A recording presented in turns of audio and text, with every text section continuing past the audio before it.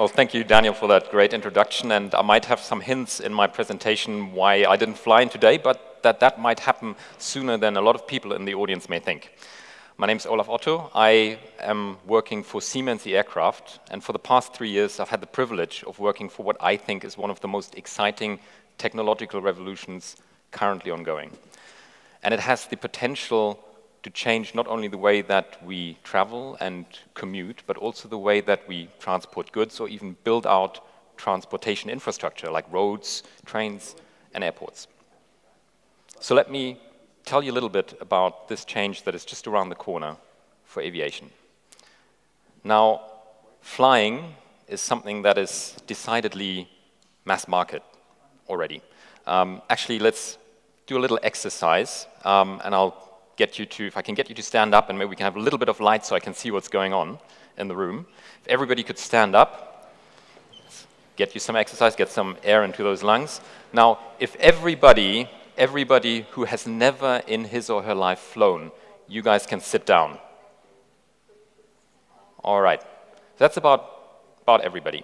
So now let's take this one step further. Everybody who is a frequent flyer, who flies maybe 8 to 10 times a year, you guys stay standing, everybody else sit down.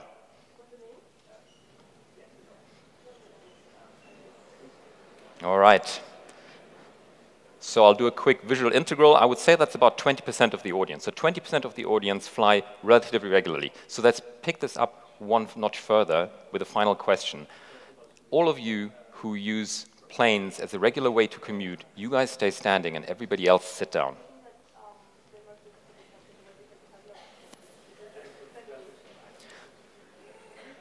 All right, so I would say within the margin of error, that's nearly zero, so I'd like to speak to you later. That sounds fantastic. We've got one person who's a regular commuter on planes. So why is there that big drop-off? Why don't we all use planes as we use cars, for example? Well, you're going to say, Olaf, that's kind of obvious. It's a question of cost. It's quite expensive to fly. If you want to rent a small plane, that costs you upwards of 100 euros an hour. Planes are polluting. They have CO2, they have nitrous oxides, and they're very noisy. Nobody wants to have an airport in their backyard.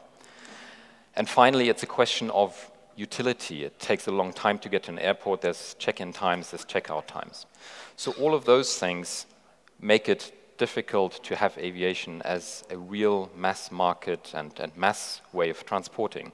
But what if you could remove those obstacles one by one? I would argue that that would open out aviation to a completely new form of transport for all of us. And that's actually what has gotten me out of bed for the last 3 years. Basically the question and the belief that aviation should be something that is efficient, individualized, quiet, emission-free, affordable, and easy. And we believe that that change can be done, that we can move to an aviation of that form by going to hybrid electric propulsion for planes. So how would that help us address the constraints from earlier, the question of cost, pollution, and utility? Well, one of the key topics is the separation of power generation and thrust generation. Let me explain that a little bit to you. So here's an airplane that I drew earlier. And here's the propulsion system. And that's, by the way, is the reason why I didn't become an artist for a living. But what happens in an engine, and that's the red part on the screen, are basically two things. First, the engine uses fuel to change the fuel into mechanical power. It turns a shaft. So that's the power generation part. Then that shaft turns a propeller or a fan, and that pushes air out, and that's the thrust generation. Now, what happens if I electrify this plane? If I electrify this plane, I can now separate power generation and thrust generation, and I get something that generates the thrust, the electrical motor, that it's quite light. And now what I can do is that I can put that motor wherever I like. So that offers a lot of design freedoms. I can put it at the wings to increase airflow over the wing for greater lift. I can put it at the tip of the wings to reduce drag from vortices that are being generated. I can put it in free stream propeller configurations. All these changes allow me to radically improve the efficiency of the airplane. I can also move to hybrid configurations. So here you see the power generation part of the engine being placed in the tail of the plane, being able to produce energy for the electrical propeller. And that means that I can run that power generation unit at an optimal point, again, being more efficient and leading ultimately then to lower operating cost. And these lower operating costs are something that has been quoted already today for planes that you can buy. And you can buy electrical planes today. You can put down orders for planes that are being built. And we're looking at operating costs to the order of a fifth, 20% of what you pay today. So that is already a radical change. So that covers one item, cost. Pollution also. We have higher efficiencies, also leading to less pollution. If we have a fully electric plane, then provided you get your electricity from clean sources, also a very, very clean proposal. Now that leaves one question on the pollution side, which is the question of noise. And there are three main sources of the noise. One is the engine. Now, again, if I electrify my plane, that falls away. The second is the propeller.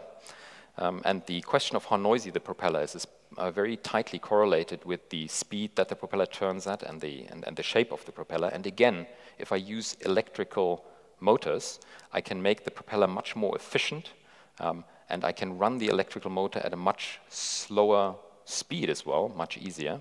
And that will bring down the noise of the plane significantly. The third big area of noise is airflow over the fuselage. And there again, by cleverly placing my propulsion, my thrust generation units, I can influence that noise level significantly.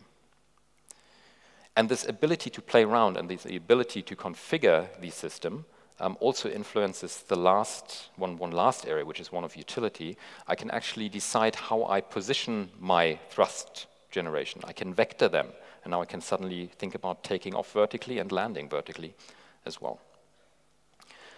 So all these taken together actually lead us to possible designs which are individualized, which allow direct travel. You can take off and land closer to urban areas, potentially even within cities. And I've brought along one short video that we made. So we're building these propulsion units, and we ran a test on one of our test platforms, comparing the combustion engine version with the electrified version. So keep in mind that this is not yet optimized for propeller noise. It's not got any of the new layouts of the propulsion system, but I think you'll hear some of the difference already. So we'll see two videos, one on takeoff.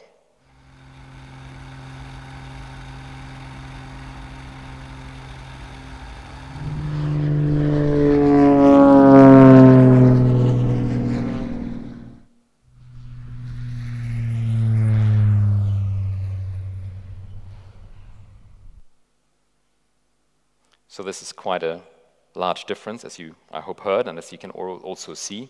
And not only is the overall sound pressure reduced, but also those really annoying components, the grating noises, they fall away completely.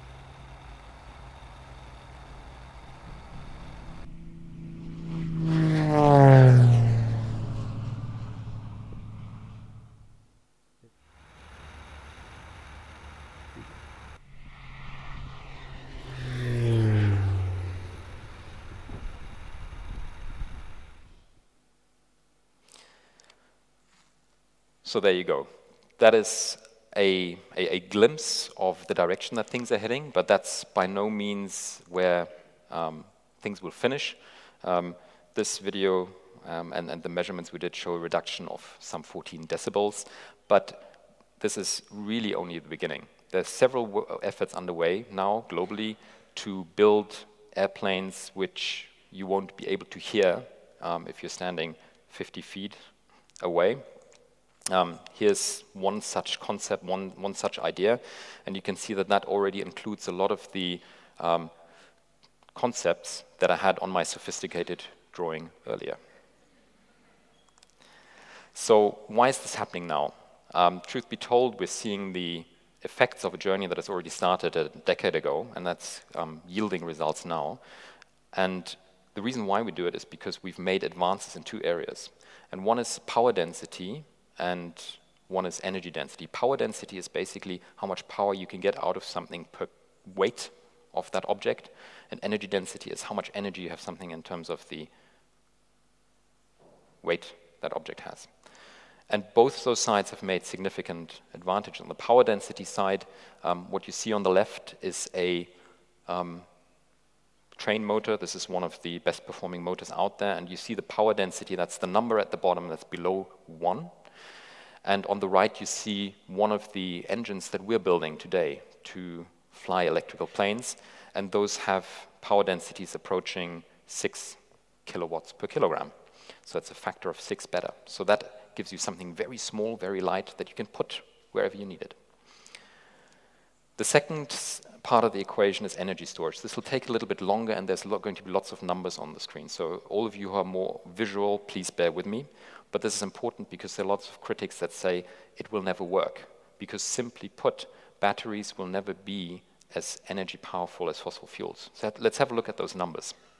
So fossil fuels come in at about 12,000, and the unit is watt-hours per kilogram. Forget the unit, 12,000. The best batteries that you have in cars today give you about 150.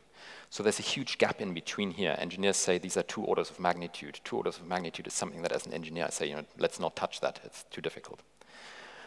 But the problem is not actually as bad as that, because fossil fuel burning engines are not completely efficient. They waste a lot of the energy that you put in. So what you actually have is you have about 1/3 of the energy that you put in is actually comes out as usable energy. So that brings you down to about 4,000. And then we have all those benefits that you can achieve by utilizing the placement of the engines and everything that I talked about earlier. And that brings you down to below 3,000, give or take.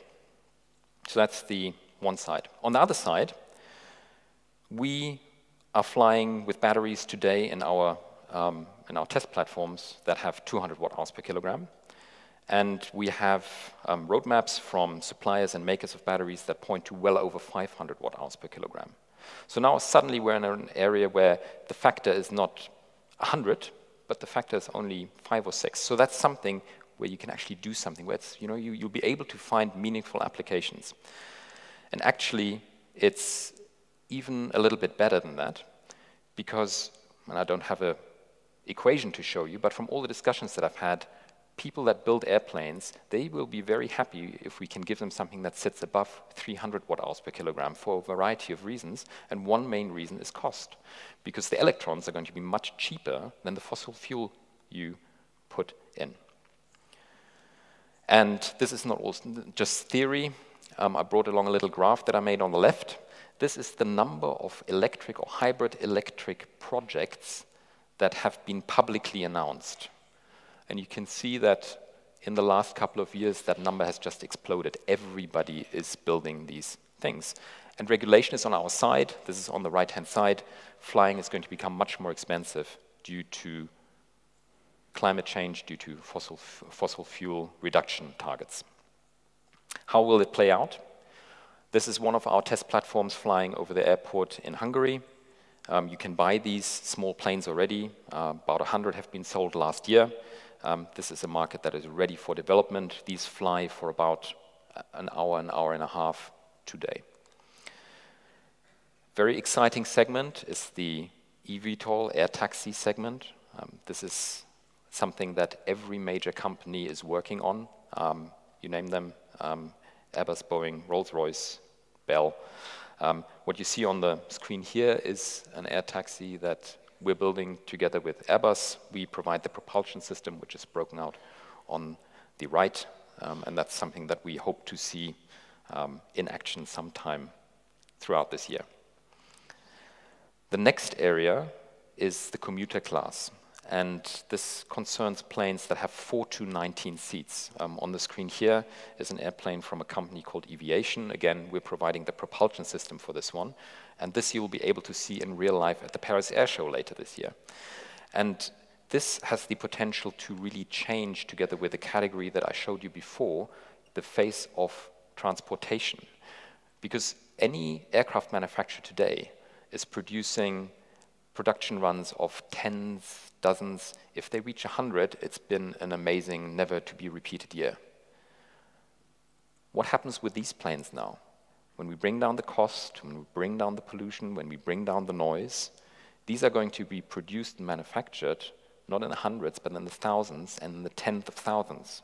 And this is going to change the way that aviation works. This is going to change manufacturing, and what a lot of people don't realize, it's going to again impact the cost dramatically. Because today, due to the low numbers, there's a lot of manual labor involved. The automation level is minimal.